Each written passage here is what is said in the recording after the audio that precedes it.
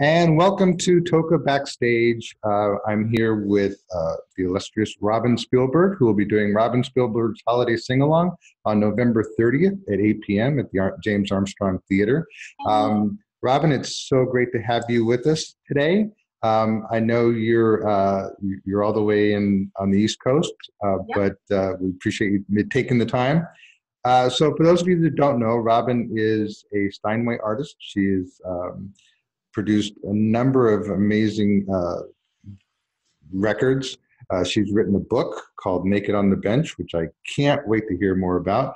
And she has performed in over 60 off-Broadway shows. And as I understand it, you're also a founding member of the Atlantic Theater Company? Yes. I actually started off as an actor. So I went to NYU and I studied with David Mamet and William H. Macy, and we started the Atlantic Theater Company with my classmates. And I was chasing my Broadway dreams for quite some time in those early years in the 1980s. But I supported myself, unlike a lot of other struggling actors who were waiting tables. I supported myself by playing the piano. I was playing piano in hotel lobbies and piano rooms all over Manhattan. And so I had my one foot in acting and one foot in music for quite some time.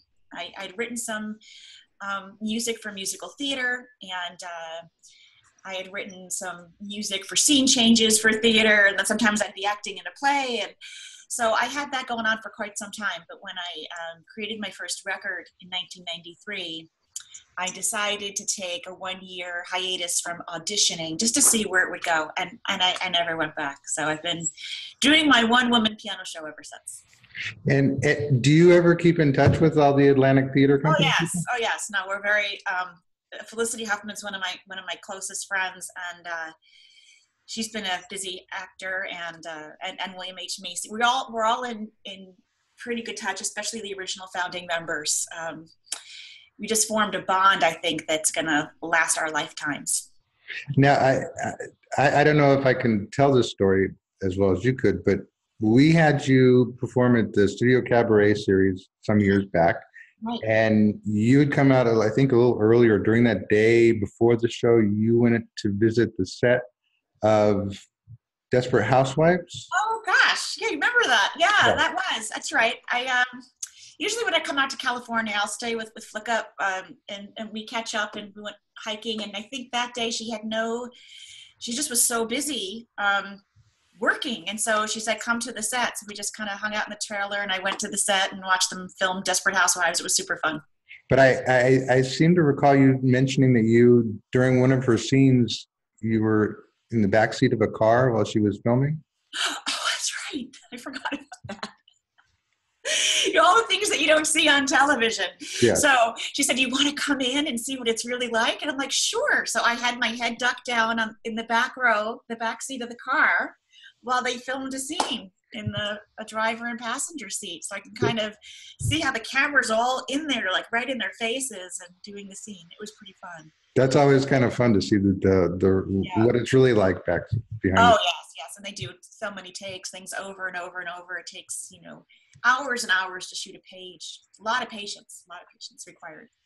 And then you wrote a book, Naked on the Bench, The Adventures of in Piano Land. Yes, my adventure. I always call this, here I am at the piano, and I always call my time at the piano when I tell my husband, where I'm going. I say, he's like, where are you going? I'm like, I'm going to Piano Land, which means I'm going into my piano room, my oasis, to go be in the land of piano. And so when I've always been a journal keeper, and some of the things that happen on the road, just people, it's too crazy to even make up. You wouldn't believe some of the stuff that happens. So I would keep a diary or a journal of some of my road stories. And every now and then I would share them as a blog or to a friend or to audiences. And many people suggested, you should put those stories together in a book. And I said, and over time I thought, that's not such a bad idea. I actually have a really close friend who's also named Robin, one of she's a wonderful pianist in Europe. And she had written a few memoirs about her adventures, and she really was very instrumental in encouraging me to go ahead and do the same. People always laugh about the title. They giggle because it's called Naked on the Bench, but that has a double meaning. When you are an artist, performing for an audience, you are very vulnerable. You feel pretty naked. In order to do I think, a meaningful performance that people can relate to and share, you need to really kind of break down that fourth wall and connect with your audience. So you're vulnerable. But the title also has special meaning because my wonderful husband, who you know very well, he's also my booking agent, Larry Cosson, he had booked me on this wonderful tour throughout Montana. It lasted about a month. And at the very end, I had a concert at a resort in Idaho that turned out to be a clothing optional resort. Ooh. So while I did not play naked, I opted to keep my clothes on. The audience decided to, show up without their clothes on. So I had socks and a hat, and that was just one of the most ridiculous, funny things I'd ever done. So I thought that would be a good title for the book. So that gives a whole new meaning to the whole phrase when people have like stage fright. They say, go out there and picture the audience naked. Yeah, I tell people don't. That's the most terrifying thing ever. Once you've played for a naked audience, you pretty much can do anything. You can jump off high buildings and go skydiving, and nothing scares you after that. I would think that. Well, it's a lifestyle. That's all I could say. It was not a sexual thing at all. This was a family. Oh, sure. Resort. And people just go swimming and play volleyball and sit on their little towels and watch a show. It's kind of odd. You get a little used to it, and I know that I was very emotionally exhausted because I was very conscious to stare everyone in the eye. Yes, right. Kept eye contact at all times. So you started out trying to do the actress thing, and then you went into the music thing. At what point did you realize, okay, it's the music thing from here on out? Well,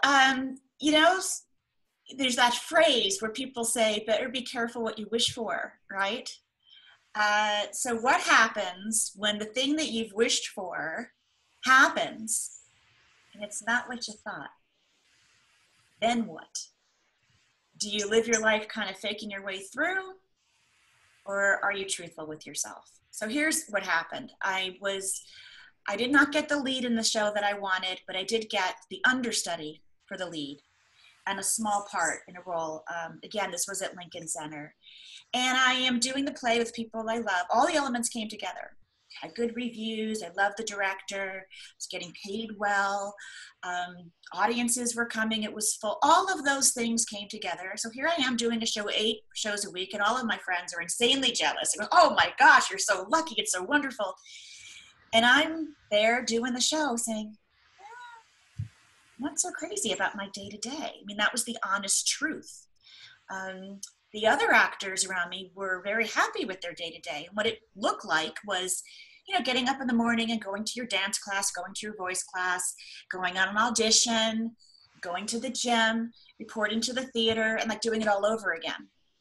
And that whole process of constantly auditioning and competing for roles was not really fun. I liked the end result. I liked being in a play. I love the camaraderie and the process of working on a part and originating a role. That was wonderful.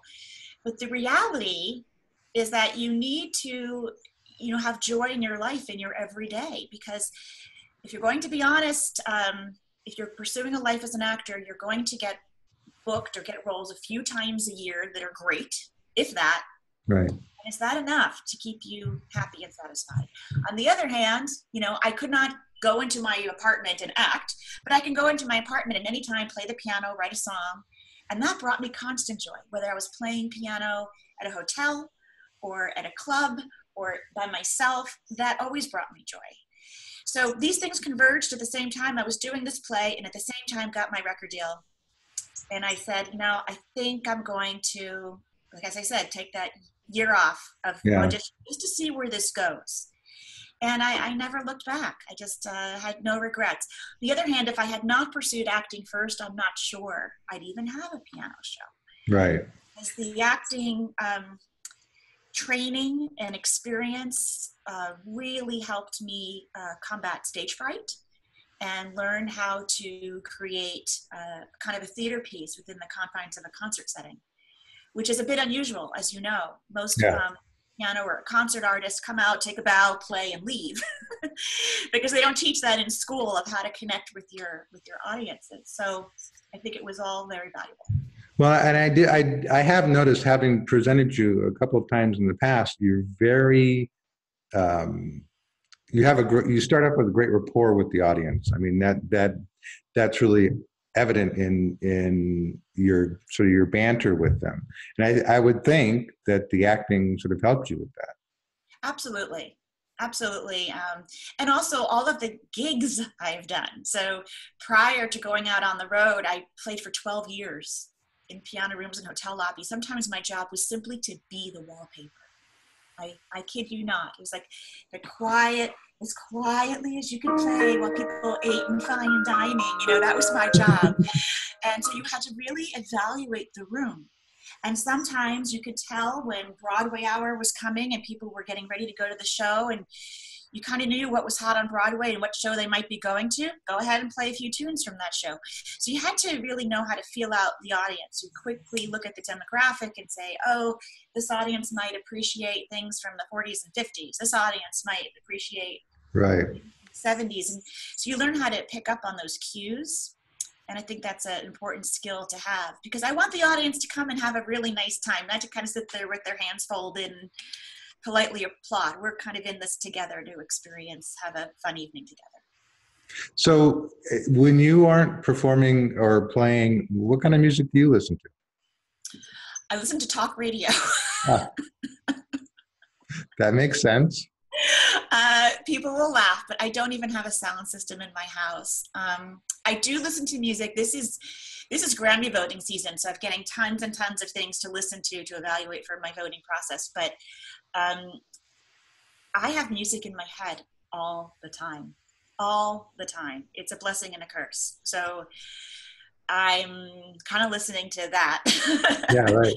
So when I'm driving in the car, I don't really want to listen to music, because then I'm kind of working in my mind what the chord changes are and the patterns and the keys, and I'm kind of thinking about it, not necessarily enjoying it. So I have listened to the Hamilton soundtrack probably more than anything I've listened to in the last couple of years. Crazy about it. But for the most part, I kind of listen to some talk radio. That makes sense. Yeah. So I guess to address the elephant in the room, knowing you or following you on Facebook, I know that you are of the Jewish persuasion. Yes. How do you address it when people ask you about doing a holiday show? I mean, it's not just Hanukkah, but it's a holiday show, and you're Jewish. Yes, I am. I'm Jewish. Congratulations. Well, it was funny because when I signed with a small record label in the 1990s, North Star Music, they picked up my first CD, which was all original piano solos. And as I was I went to my car, I was so excited. I'd signed my first record deal. I was just so happy. I was in Rhode Island, and I was driving back to New York. And the record company president knocked on my window, roll it down. And he said, hey, we're signed here for a 6-record deal over 3 years. I just want to let you know a lot of our business, because they sold music at that time in gift stores and bookstores, not necessarily Tower Records or Sam Goody. I wanted to let you know that a lot of our business is in November and December. We do a lot of holiday music. We always release Christmas records every year. Would you be interested in doing one? And I said, sure. I've never given it much thought. I said, I'm Jewish. And he said, great. You'll have a whole fresh take on it. And all the way home, I was singing Christmas songs, trying to think of what would I want to record? What would I want to do? And I had the best time, because this music is beautiful music. We all grew up loving it and learning it. So that first record I did for them was called Spirit of the Holidays. And it was a piano, cello, guitar recording of traditional Christmas songs. It sold like 100,000 copies. It did phenomenally well. And we went and we toured it. And then the next one I did, I said, I really would like to explore Christmas music from around the world, not just the ones we've heard of, like maybe a song from Greece, you know, St. Basil's hymn, you might have heard of that one.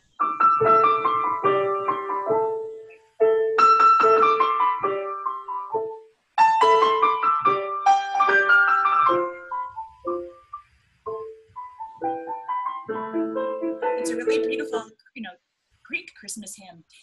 So they said, okay, and I recorded that. And my grandmother, who at the time was in her late 80s, said, so you've recorded 2 Christmas CDs, so when are you going to do Hanukkah? I was like, well, Grandma, there's not a lot of Hanukkah music out there. I mean, we've got the dreidel song, right? But no, we can't compete. There's just not a lot. In fact, there are a lot of Jewish composers that have written the Christmas songs, like White Christmas, Irving Berlin. And she said, well, that's not true. I can teach you a lot of songs that I grew up with in Eastern Europe. I thought that was pretty great. Took my tape recorder, went to see my grandmother in Brooklyn, and she sang these beautiful songs in Yiddish and in Hebrew. And so I did a Hanukkah recording. Record label would not touch it because it's a very small percentage of people that might be interested. Unfortunately, it's one of the best CDs I've ever made, but so it didn't get a lot of publicity, but I'm very proud of it. And this is just beautiful music from Eastern Europe, and I call it American Hanukkah, songs celebrating Hanukkah and peace. I even recorded the U2 song, One, which he was writing, I think, about Northern and Southern Ireland, about becoming one. Right. But it kind of applies to the Middle East as well, so I kind of did a take on that. And then I did a third Christmas record of just solo piano. So, you know, music is music. I love music. I have behind me, I was just looking at this book of songs from, you know, folk songs from Ireland. It's about this thick. And before you rang me, I was looking through those folk songs and reading them through. There's just a wealth of music out there. So I don't think you need to be any particular religion to enjoy the show, for sure. I don't think so. And I also noticed, just looking at your history, that you did the Soul of Christmas, the Celtic Music Celebration. Yes, I was on a PBS special. It still airs, I believe, every year. What happened was that back in the 1997, I recorded a CD called "In the Arms of the Wind." It was the first time I did a whole recording of of complete original music for piano and ensemble. And I had my wish list of you know, different session players I wanted to work with. And I could not even believe that Johnny Cunningham said yes. He was a fiddler. He passed away a few years ago, but he was a fiddler from Scotland, and he had been on the Windham Hill label, and he's an amazing fiddle player. And I was so honored and surprised that he said yes to the recording. So he came in and he played fiddle on this, a few tunes on that album. And when he got home, he called me and he said, I adored working with you. I loved every minute of it. I'm working on a Christmas CD. Do you want to be on it? And I was like, of course, I read Christmas CDs. So I went into the studio and I put down some piano tracks. And then he called a few weeks later and he said, guess what? We're going to get a PBS special based on that Christmas CD. Do you want to be on the PBS special? I said, of course. So this turned into a PBS special called The Soul of Christmas, a Celtic music celebration with Thomas Moore. So not only was I the only non-Christian on it, I was the only one who wasn't Irish. I was like, how did I end up on this recording? But it all worked very, very well. And so well that I formed a kinship with several of the musicians. And then we went on later to make another recording together. Kathy Ryan, who's an Irish artist, I think you've presented her before, and Susan McKeown. And I got together and we recorded a CD called Mother, a song celebrating mothers and motherhood. And that also has a Celtic flair to it. So I don't know, maybe in a past life I was Irish. Who knows? Who knows? So what do you, what would somebody going to see this show coming up on the 30th of November, what do you hope that they walk away with? Joy. We need some, right? Yeah. I mean, I think it's tough right now in the world. generally. So, you're going to come to the show and you're going to have some joy. And I know that because I just spoke with a choir director recently named Laura, and she's going to bring in a bunch of her choir students, and they're going to be guests on the show. And it's going to be completely adorable. You're not going to be able to stop smiling. Awesome. I've also incorporated, I don't know if you have video capability in your venue or not. Yes. You do. So that's great because I put together a few videos that kind of go in the background that are really fun to watch while I play, when I do my solo work. And when I was growing up, when I was little, I remember watching cartoons. In between the cartoons, it'd be like 5 minutes of, okay, everybody, like, let's sing. And they would have Follow the Bouncing Ball. Do you remember that? Oh, yeah, of course. We're dating ourselves, but I do remember that. And I remember sitting in my, watching in front of the black and white TV, like, okay, Popeye's over. Now it's time to sing. Right. And everyone did that. So I loved it so much. I created a few Follow the Bouncing Ball videos. So we're going to do a bit of a sing-along. You don't have to sing along. If you want to sit in the audience like this, you go ahead. I challenge you. But I think you're going to want to for a few of them. Awesome. Not the whole time, but a few times, I found that people really enjoy singing along. And it started quite accidentally. I was doing a holiday show that I called In the Heart of Winter. And I was playing, and then I got to my big rendition of Jingle Bells or something, and started hearing people singing to themselves. So I stopped. I'm like, you guys sound good. Bring it, And then everyone took out their keys and were making bell sounds with their keys, and they had a good time. And I went, you really should welcome this a bit more. You shouldn't feel guilty about singing to yourself. Right. You're ever in the theater and you hear someone singing along, you go like that, right? I do that to my mom all the time. Mom, shh, I'm listening to the radio. Like, don't sing to it. But this is the kind of atmosphere where we should lift our voices. And Great. I think people feel a whole lot better when they do. I'm really looking forward to it, and it's always a pleasure to work with you. We're running a little out of time, but before we go, can you play us a little something? Sure. You'll all know this one.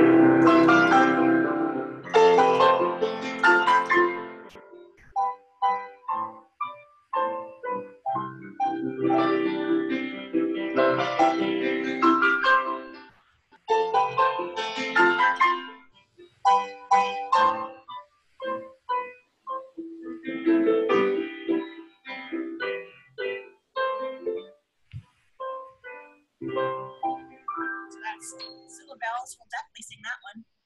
That was awesome. And I will say it's okay to play that now because my wife and I were just in Home Depot last night and they already have Christmas decorations up. I know. As soon as the Halloween ones are up, that ship has sailed, baby. We're there. It's all happening. Well, we're looking forward to seeing you on November 30th. And thank you so much for your time, Robin. Thank you. See you soon. Take care. Bye-bye.